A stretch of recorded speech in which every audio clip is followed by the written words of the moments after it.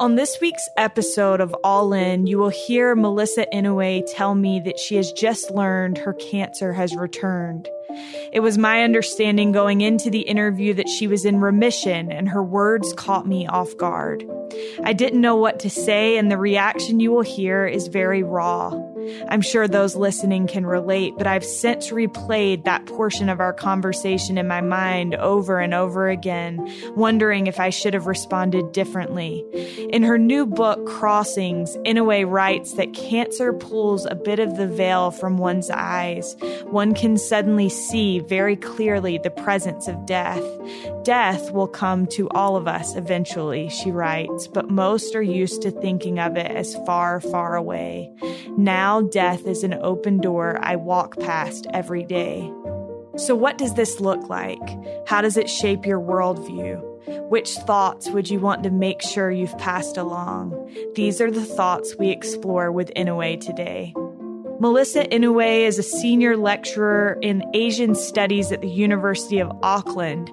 She received her PhD from Harvard University. She leads the Global Mormon Studies Research Network and is a member of the advisory board of the Neil A. Maxwell Institute for Religious Scholarship at BYU. She and her husband, Joseph, are the parents of 4 children. Her new book, Crossings, is a series of essays dedicated to them. This is All In, an LDS Living podcast where we ask the question, what does it really mean to be all in the gospel of Jesus Christ? I'm Morgan Jones, and I'm honored to have Melissa Inouye with me today. Melissa, welcome. Thanks for having me.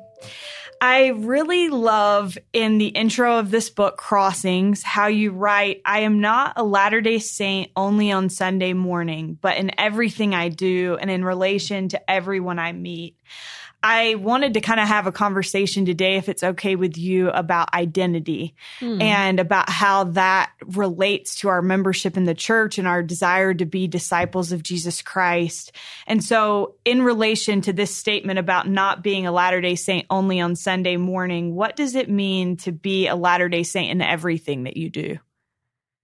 Well, we believe that the gospel is truth. And so it's not just a kind of form of worship or a style of practice, but it's an entire worldview. And, all the things that we do in our lives are shaped by our understanding of what's real and what's worthwhile. And all, for me as a Latter-day Saint, my sense of what's real, what's worthwhile, how to interact with people, who people are, that's all shaped by my understanding of the restored gospel.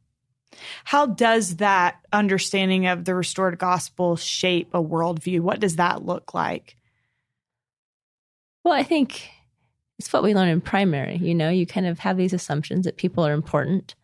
Everyone's important because they're all children of God. We feel bad when we tell lies. We feel bad when we're not authentic. We try to live with integrity. All of these things are kind of developed from within us as Latter-day Saints from a very young age. And I think these kinds of moral assumptions that we have and the potential that we see in life and in other people all comes from that worldview. Interesting. I like that a lot. And I think that we see that. I think another thing that you wrote in the book, you said a faith tradition is not simply a collection of doctrines, but a distinctive way of engaging with the world and its people. How should or how does being members of the Church of Jesus Christ impact the way we engage with the world and its people, or how should it? I think for me, there's always, especially since I've kind of traveled around to different parts of the world, I'm always aware that any person could be a member of my ward or a branch, and I would have to be nice to them. So often I think when we come across people, it's easy to just kind of write them off. But in our wards and branches, we're just kind of forced to be together with a lot of different kinds of people with whom we may not have a lot in common naturally, but we just kind of learn to love them. And I think that kind of sense of possibility that we learn in our wards and branches as we serve in the church is really transformative. So we can understand that even if we don't have a lot in common with someone, we can know through our own experience that over time, we may come to dearly love that person. And I think that sense of potential of just knowing how when you're with someone, when you spend time with them, when you have a relationship, you tend to love them. That's really powerful. And when you meet strangers or you meet people who you may not like, or you even see people in the public sphere, I think that sense of potential is really, not always does, but can make Latter-day Saints really good at seeing the value of every person. Yeah. That reminds me of one of my favorite testimonies ever given in testimony meeting. When I was younger, I was probably in high school, and a lady from my home ward, I grew up in North Carolina in a really small ward, and a lady that I love, Pam Whitfield, she stood up and she was like the eternal nursery leader. Like, she was the nursery leader all growing up. All the kids loved her. And she said that she had been at Walmart and that she saw this child in a cart with its mother, and she said something like, I looked at that child and I realized he's one of my nursery kids too. And I was like, what an incredible perspective to have. And if we did look at people that way, how would that change the way that we interact and treat people on a daily basis? So I love that thought. Another thing that I love in the book, you write, love is the power that allows us to be useful to others. And you say that that was the most important thing that you learned during your time as a missionary. Where did you serve your mission again, Melissa? I was in Taiwan, Kaohsiung. Okay. And you said that that was the most important thing that you learned. And I'm curious how you feel a mission teaches that, and how that knowledge, learning that, has served you in your life since. So missions are very humbling for a number of reasons. Number one, you have to learn a language that's not your native language in many cases.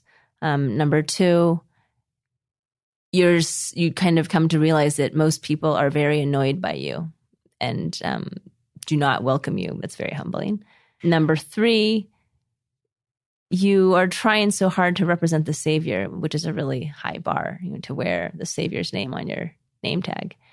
And I think lots of missionaries go through different phases of kind of trying to do that. I certainly did. So for me, I think I started my mission with this idea that I was pretty awesome, and the Lord was really lucky to have me because I spoke Chinese already, and I had studied China, so I was in Taiwan. So, I knew all these kind of culturally relevant things, and I was comfortable with being in China. So I thought I was pretty awesome. But eventually, through numerous experiences, very humbling experiences, I realized that I was kind of a jerk and quite entitled, and that I was quite selfish. And that was a very painful discovery, because as a missionary, you don't want to be any of those things. But that was very clearly shown to me through these experiences. And I realized that it doesn't matter how awesome you are if you're not useful to other people. And I worked really hard to kind of align myself with the Lord's will. And I discovered during this period of time that I just came to love people. It was like a superpower. It was really awesome. And I found, I think, that I was a lot more useful to people. I was more of a source of strength in the ward because of that. And so that was a huge kind of transformation for me. I realized what I needed to watch out for in myself. And I also understood how to kind of fix that problem when I saw it. I think that's so beautiful. I served a Spanish-speaking mission, and I did not speak Spanish beforehand. I did not feel like I was super cool or that the Lord was lucky to have me. But one thing that I learned is I'm not a super touchy-feely person, and Latino people, they love to hug. And so I learned to love hugging them, And so I think it's interesting how it gets us out of our comfort zone and makes us realize things. I wondered, Melissa, I'm realizing as we're talking that we haven't given a ton of context to your background. And your background is fascinating. So I don't want to skip over that. You mentioned that you've lived in a lot of different places. You speak how many languages? I used to speak more, but they've kind of deteriorated. So I really couldn't put a solid number. Maybe You're like 3.5, 4.1. I only speak 3. And I'm like, I speak 1.2. Melissa, I wondered if you could just give a little bit of background about where you're from, maybe touch on some of the different places that you have lived, and now you live in New Zealand. That's right. So I was raised in California, in Orange County, and I was there for my whole life until I went to college at Harvard in Boston. After that, in the middle of that, I went on a mission to Taiwan for about 2 years, and I also studied abroad in China. So that was my kind of first introduction to living overseas, aside from a time actually in high school when I went to Germany as an exchange student. But I ended up studying Chinese history, which takes you to China a lot. And I also ended up marrying someone who spoke Chinese and who kind of works in Chinese-speaking spaces. So because of that, we lived in Hong Kong for about 3 years as well. And we've also lived in China for my husband's work as well as for my research. In addition to that, when we were in Hong Kong, my husband was working as a super hardcore corporate lawyer, and it was just terrible for family life. He came home super late at night. We had to take our family dinner to him at his office every night. So we'd pack up I'd make dinner, then we'd pack it into containers, then we put it into bags, then I'd round up the kids. We'd go to the bus stop, we'd take the bus all the way into the center of the city. We'd walk to the the tower where he worked. We'd go up the escalator to the food court. We'd meet him in the food court. We'd have our family dinner. We'd pack up the stuff, put it in the bags, walk back down to the bus stop, and take the bus back home. So that was very tiring, and we thought this is not very good for family life. So we decided to switch, and I looked for an academic job. I had never looked for a full-time job before because I'd had super young kids. At this point, we had kids that were 2, 4, 6, and 8. And then I got an offer for a job in Auckland, New Zealand. And we weren't super serious about taking it, but my husband was, in his lonely corporate law tower Googling New Zealand, and it was so green and beautiful, and there were sheep. And he saw something about glowworms. So he said, we have to go see the glowworms. So we went for the glowworms. And the glowworms got you to New Zealand. Yeah, and now I teach at the University of Auckland, and I really like it there. So neat.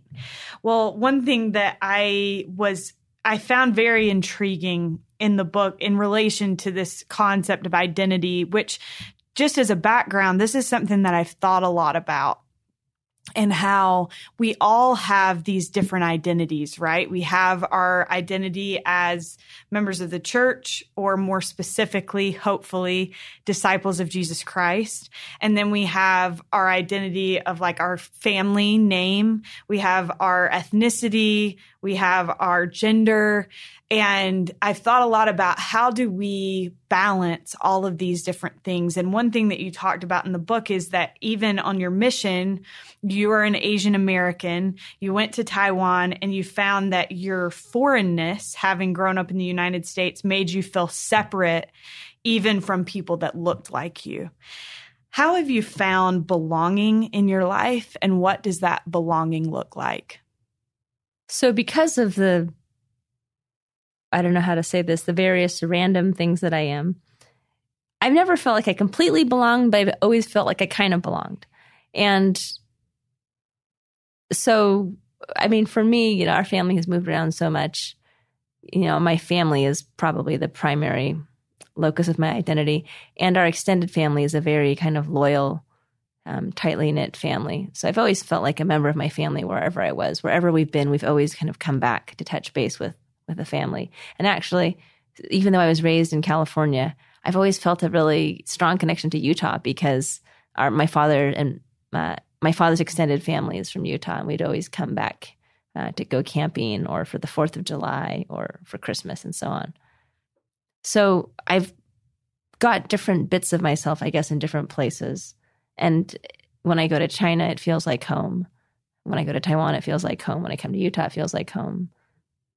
So I guess it means all places are equally home feeling or equally not feeling like home, depending on if you're like a glass half empty, half full kind of Depends person. on how you look at it. Right. In relation to this idea of identity, I'm curious for you, Melissa, how do you, and this is a question that just came to my mind, but how do you put or balance all of those different parts of you? So even the name of your book, you talk about being an Asian American, a bald woman, someone who's battled cancer.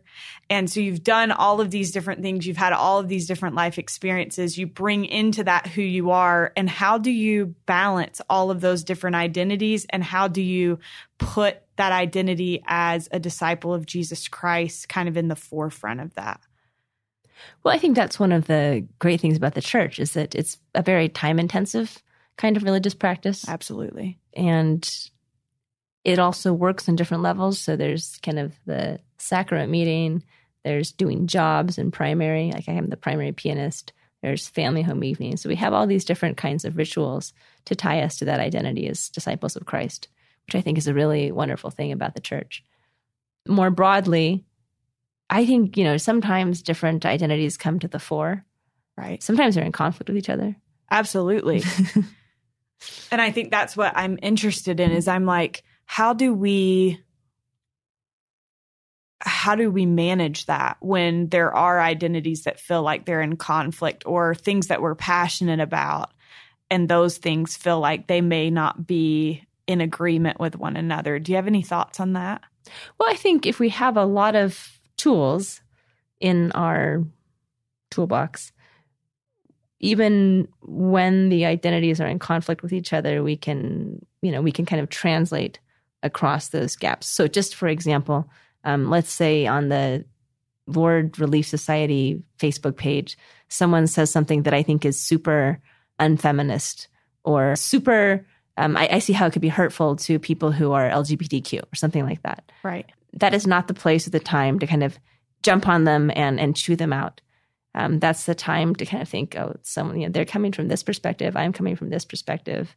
And how can we kind of gently work towards a kind of common value or common understanding?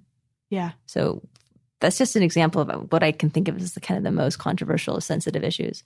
But even on less controversial, sensitive issues, I think knowing where people are coming from is really helpful in connecting with them and being able to be authentic, but also to relate to people in a way that, again, is productive and useful. Yeah. I've been working on a story with Senator Larry Pressler, who is a Republican, but was introduced to the church by Harry Reid. And it's been interesting talking with both of them and thinking about this idea that the gospel of Jesus Christ really crosses over any kind of party line. And so I love that you touched on, because obviously feminist issues and LGBTQ, those are things that are very important to you. And it may be that some other member of the church doesn't feel as passionately about it or feels a different way about it. But the gospel really at its core, when we're living the principles of the gospel of Jesus Christ, it should create a unity within that. That's right, because everyone has the beliefs that they do and wants to act on those beliefs out of this desire to follow Christ. And I think if we recognize the goodwill within our fellowship and the covenants that we've actually made to each other at baptism, then that can get us pretty far. Yeah. I love how you said the covenants that we made to each other. Yeah, and if you look at Mosiah, where Alma's talking at the Waters of Mormon, he says, if you're willing, to be baptized, this is what it entails. It entails taking on the name of Christ, and it entails, this covenant entails bearing each other's burdens, mourning with those that mourn. So there's a kind of vertical aspect in which we covenant to God, and there's also a horizontal aspect in which we covenant to each other. That's so neat. I love that. You address in the book, Melissa, that every religious tradition has wins and losses. And you kind of give some examples of what those might be. And maybe you can touch on some of those in response to this question. But I wondered, how do we confront those wins and losses within our own religious tradition? And how do you handle it when something maybe doesn't sit well with you? Mm-hmm. That's a really good question.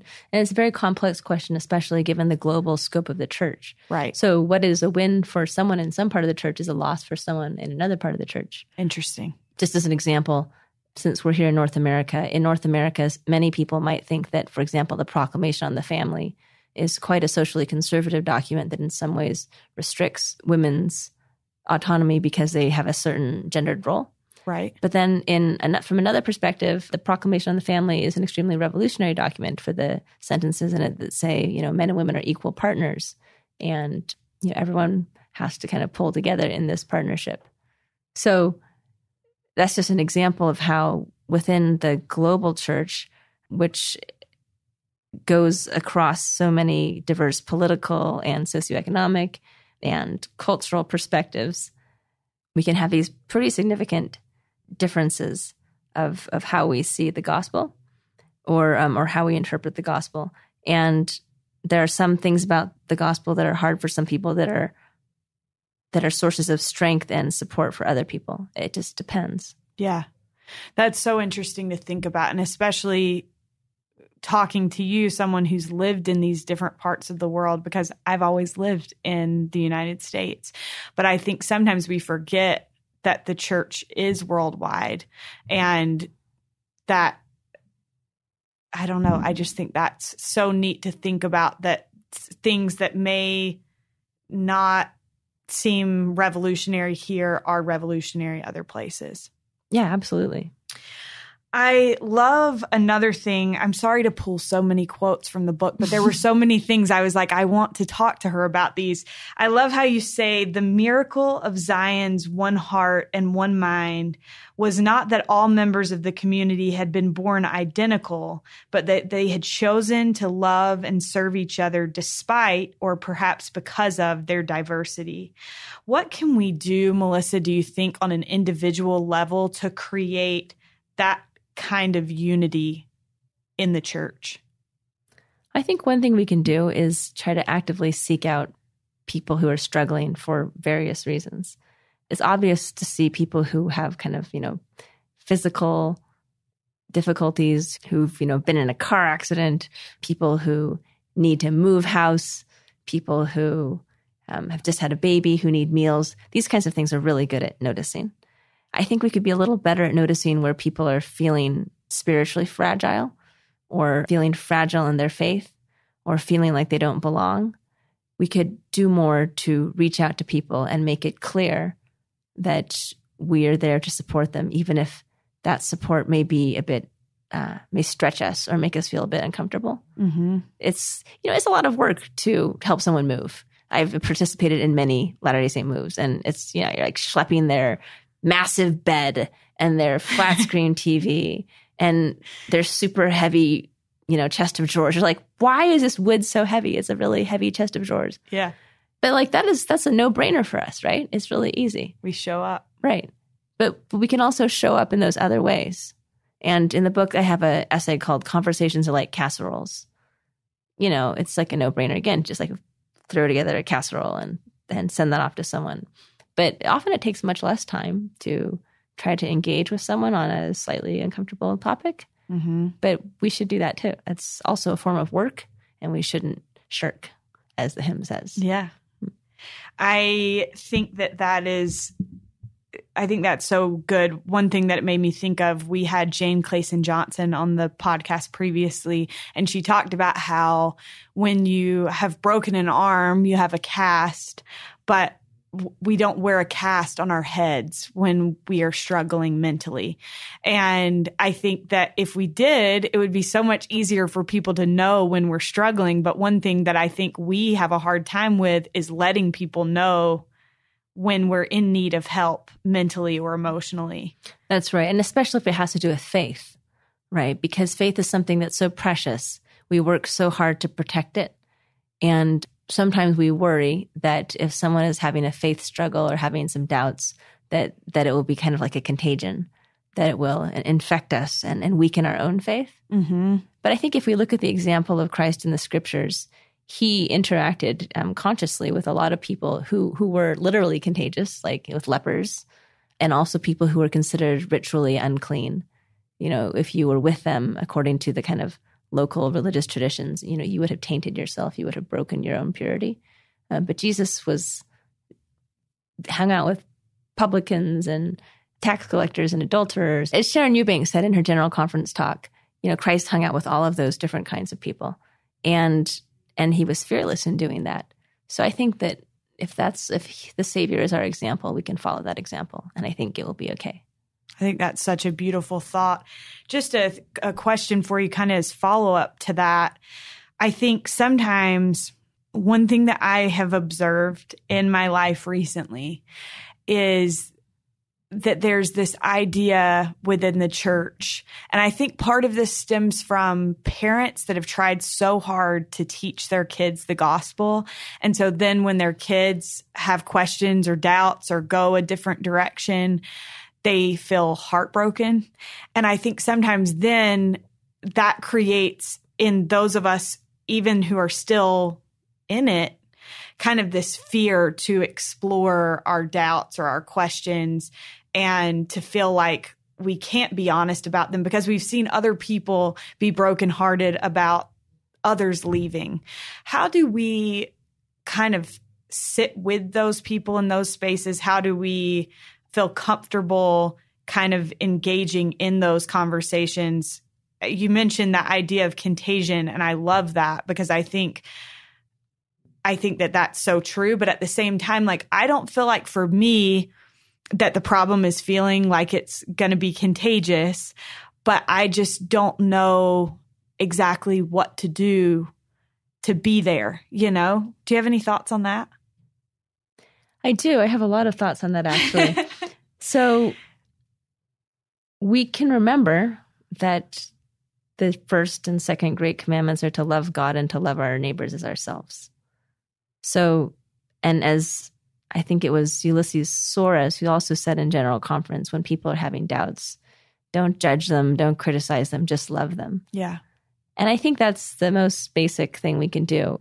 Someone suggested as a response to someone who was expressing doubts or saying they were going through a faith tradition, what we can say is, I love you and I respect you, and this doesn't change anything. So often people are worried that, you know, if they go through a faith transition and they feel differently about the gospel or about the church or whatever, that they will be rejected by their family and by people who they previously called brothers and sisters. And that's an extremely painful process. Yeah. So just committing to love people, to respect people, and to say this doesn't change anything opens up that space for people to share what they're going through. Right. We can say, you know, tell me, I'd love to hear what you're thinking and what you're feeling and what you're going through. Right. And then more broadly, with regard to, you know, how do we work through difficult questions? I think we can have confidence in the fact that anything that is real is quite complex, right? I mean, like the human body is very complex, nature's complex. Only in a very artificial situation does everything kind of fit together. Mm-hmm. So sometimes I use this analogy of like a sandbox. So a sandbox is a very sterile environment from a certain point of view. Like you've got these grains of sand and they're all the same kind of thing and it's pretty clean and kids play in it. But things don't grow in it. Things don't grow in sandboxes unless the sandbox gets really dirty and it fills with dirt. But, you know, things don't grow in sandboxes. Where things grow is in dirt, which is muddy and mucky and full of microorganisms and bugs and worms and things like that. Mm-hmm. So the earth that we have here, the life that we have here is fertile, it's messy, it's complicated, but things that are real work in that space. So I think sometimes, perhaps, especially like when we're teaching primary kids, we do need to oversimplify some aspects of the gospel. You know, we don't teach sunbeams about polygamy or anything like that. But as we kind of mature and become more able to handle complexity, I think we can have confidence that we can handle it. I mean, if the church were the Wizard of Oz and we wanted to kind of keep the curtain over the wizard, then it would be sensible to freak out about difficult questions. Mm-hmm. But we believe that we are guided by Christ and that Christ is here with us. And what is true and from God can withstand scrutiny. What I mean by withstand scrutiny means that we will inevitably see that we have made mistakes. As I study church history, as in all religious histories, I see that people have made mistakes. There's things in the past that we would clearly say are wrong. But this is what happens when people do stuff. And what is a church but a community of people that's trying to follow God? So I think we can be sensible and also ultimately confident that the more things we learn, provided they're not, overtly deceptive, are things that will ultimately bring us closer to truth and to a true understanding of reality. Yeah. So many good thoughts there. I think one thing that I have thought some about is that members of the Church of Jesus Christ of Latter-day Saints, like you talked about the casserole thing, like we're good at like showing up and helping people move or bringing a casserole. But I think sometimes when things feel a little bit messy, we back away because we're afraid of saying the wrong thing. And then that's misinterpreted as not continuing to love people. And if there was ever a time when we should show up, it's when somebody is feeling like everything's a mess. And so I appreciate those thoughts a lot. The church, Melissa, seems to be evolving at such an incredible rate. We've seen President Nelson do so much just in the past year and a half.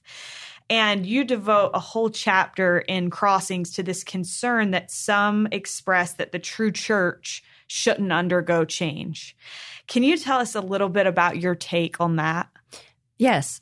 So the problem that we want to have is the problem of change over time and over space. Sometimes people feel consternation. They feel like things are up in the air. They feel like if something is true, it should just be the same forever. But if you look at history, you see that things have changed quite a bit. If you look at even our church history, you'll see that we've gone through some very drastic changes. And some of the things that we take for granted today were once edgy. Some of the things that we see as edgy today were once taken for granted. So change is actually a constant. And it's a really good problem to have because it means that we as a church are continuing to survive over time and to survive long enough to kind of pass through these shifts in moral common sense and other kinds of shifts in, what is administratively feasible and global logistics and the problem of integrating so many different cultures and languages into the church. So, for example, the hymn book, the new hymn book, is an example of how the church is changing to respond to this new global reality. Yeah. Another thing that you talk about, and this kind of relates to both that question and the question previous, but you write that one path to falling away is stagnation. And the failure to remain what the Lord called a true and living church, a church that is organic, responsive to changing circumstances, hungering not only for what God has revealed, but what God now reveals and will yet reveal line upon line. Religions that are living are religions that grow and evolve. And I thought that was such a powerful statement. How are we seeing that growth? You mentioned the hymn book. Are there any other things that you think kind of show this line upon line, all that God has revealed, all that he will now reveal, and all that he will yet reveal? Did I just butcher that article of faith? I think I did. But anyway, I think that we're seeing that. Are there any examples that you've seen, maybe even personally, of that growth? Yeah, well, many of the changes that President Nelson have made have been to facilitate the adaptation of the gospel in local places all over the world. The 2-hour block is a more flexible format. The changes to the temple liturgy are extremely significant and make it easier for young women today to see the power and the beauty of the gospel. There are, just in terms of cultural change, I think, not top-down change, just in terms of shifts in our grassroots culture, I think we're becoming a lot more accepting of people who are different, of people who are from other countries or other social situations, or people who are LGBTQ. I think there's a general shift in our culture as well, which to me shows that the church is continuing to grow and to kind of absorb new perspectives and understandings and then reflect that into our practice. Of course, we can do a lot more. And there's a scripture in the D&C about being anxiously engaged. It basically says, don't be a slacker and wait to be told to do everything. Just do stuff that's good. Right. And I think we can do a lot of things of our own volition that are that are good and that are helpful and that help the church make this transition into the next phase of its existence. Yeah. Melissa, I'm curious, kind of as we start to wrap up, you recently, and this was like the catalyst for writing this book, was you wanted to compile some of your writings for your children because you were battling cancer. I'm curious, when facing your mortality in that way, how does it change or affect your perspective of identity? Well, there's definitely quite a change in perspective. And actually, I'm probably facing my mortality again. My doctors think that the cancer has likely recurred. Oh. So I'm actually in a very good position to answer this question because I'm thinking about it a lot. Yeah. So I think it definitely changes my notion of what I want my children to understand about me. Which is not to say that I lose track of that. But, in the daily piano lessons and taking them to gymnastics and all of that, you just kind of think, why aren't people listening to me? Why don't they leave the house when I say to leave the house? Why don't they buckle their seatbelts? And how come they fight with each other? These are like the 4 questions that, always come up as a parent for me. Maybe other people have angelic children because they're such great parents. But then, when you're facing a kind of life and death issue, then you do see them in different ways. Though I must say, the first time I had cancer, I think I was like this angelic parent for about 1 week. I was just extremely serene. Nothing fazed me for like a week after my diagnosis. And then it kind of went back to being normal. But you do have these kind of flashes or periods of clarity where you realize, probably not that important. We don't have to be in such a hurry. Yeah. Well, first of all, before we go into this last question, I hope that you feel, as people listen to this podcast, I hope that you feel the love and prayers of those that will listen, because no doubt they will fall in love with you as they listen to your answers to these questions. And hopefully we can get more prayers coming in your direction. But my last question for you is, what does it mean to you to be all in the gospel of Jesus Christ?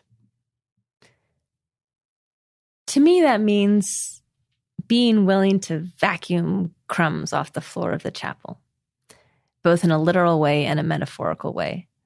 So when I was raised in Costa Mesa, California by my parents, they always came early to ward activities and they always left late.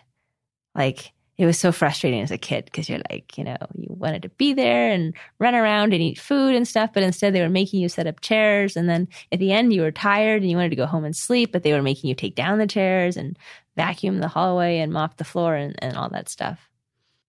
Because of their level of engagement in the church, I feel so strongly that the Latter-day Saints are my people. And anywhere I've been in the world, I've felt so at home. I just walk into a Latter-day Saint chapel in the Democratic Republic of the Congo, and I just feel like I'm, at home with my people. And so I'm very thankful for that strong sense of identity that my parents gave to me. And it also means, being all in also means that for me, when I come across something that I think is difficult or tricky, or a problem that I think that we could fix with a little tweaking, then I want to do my best to work on those things. And even though sometimes it's uncomfortable and you have to kind of go out on a limb, and sometimes sometimes it doesn't work and you have to kind of live to fight another day. But I do dearly believe that we as a people are small, weird, and special, and that we can do a lot of good in the world. I believe that Christ is here in the church, and I felt the power of God. And so, having had those experiences, I am absolutely committed to being where I am. Thank you so much. Thank you for sharing your thoughts and your testimony with us. We really appreciate it. Thank you. Thank you to Melissa Inouye for sharing her faith and perspective with us. You can find Melissa's book, Crossings, a bald Asian American Latter-day Saint woman scholar's ventures through life, death, cancer, and motherhood, not necessarily in that order, in Deseret bookstores now. Join us again next week for another episode of All In, and until then, we hope you have a wonderful week. Thank you for listening.